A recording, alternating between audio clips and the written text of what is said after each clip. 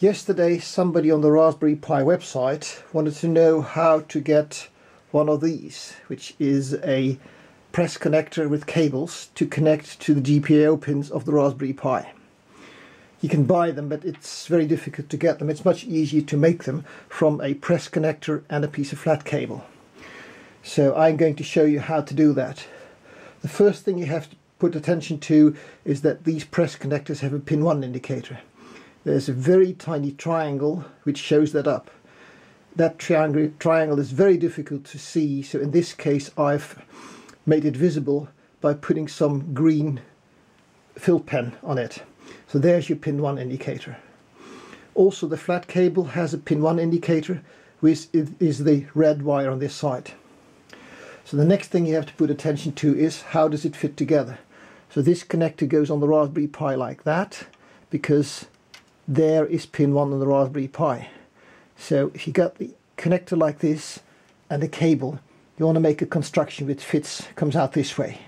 If you do it the wrong way around, the cable comes out that way. It's still connected to pin 1, but it's coming out the wrong way. So it's very simple to do that. So you have the press connector, you got the flat cable, and you have a vise. So I put the press connector in the vise so it just doesn't drop out. Now what I have to be careful of is that I remember where pin 1 is. So pin 1 was on that side. Take the flat cable goes in with pin 1 on that side as well. Make sure it just sticks out at the other side, which you can feel with your finger. I'm holding it back a little bit like this, 90 degrees on it, because if you put it wrong, you get the wrong connection. Hold it like this. Now all you have to do is slowly close the vise until the ends are flat. There, done. You got a perfect connector to connect to a Raspberry Pi.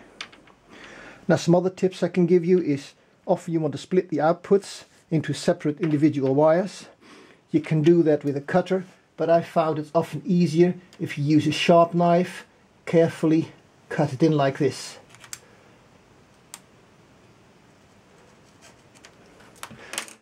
Next you have to free the ends up if you want to solder things to it. And if you're very lucky, you have one of these, which is a very nice wire stripper which can do multiple wires at the same time. So you can put that on there.